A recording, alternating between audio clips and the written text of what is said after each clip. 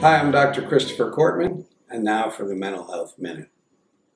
Are you a control freak? I asked you that in the first part. And I also explained how control is not only a good thing, but it's necessary if you're going to live a happy and successful life.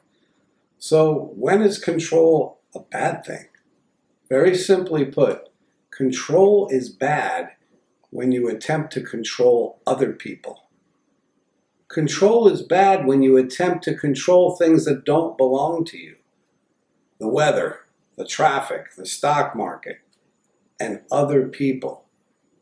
You're not called a control freak just because you keep your closet in order. You're called a control freak because you try to keep somebody else's life in order. Think about it. You're out of bounds when you're trying to get people to vote like you do, or to believe like you do, or just to live the life that you want them to live. You know, unless they're your children and you need to teach them important things, try not to control the lives of other people. Instead, look in the mirror and do a good job controlling your own life. In this next video, we're going to talk about why do people become control freaks and what do they get out of it.